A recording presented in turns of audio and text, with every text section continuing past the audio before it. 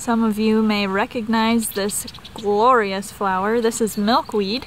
There's actually a lot of different types of milkweed, and some of them are more adapted to wetland areas, but all of them are great if you want to add it to your garden or rain garden.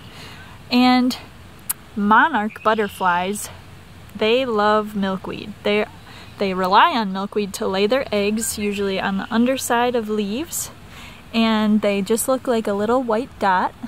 And I haven't seen any on this plant, but those eggs hatch and the caterpillars, black and yellow caterpillars, come out and they eat the milkweed. They rely solely on milkweed, so that's why we make such a big deal about milkweed and other native plants, because a lot of animals and insects need specific plants to survive. So milkweed is a great one. And it also attracts a lot of other insects that live around here. You can see a lightning bug that's hanging out on the milkweed. There's also different kinds of butterflies that like to use milkweed. And then of course their very fragrant flowers attract all kinds of pollinators.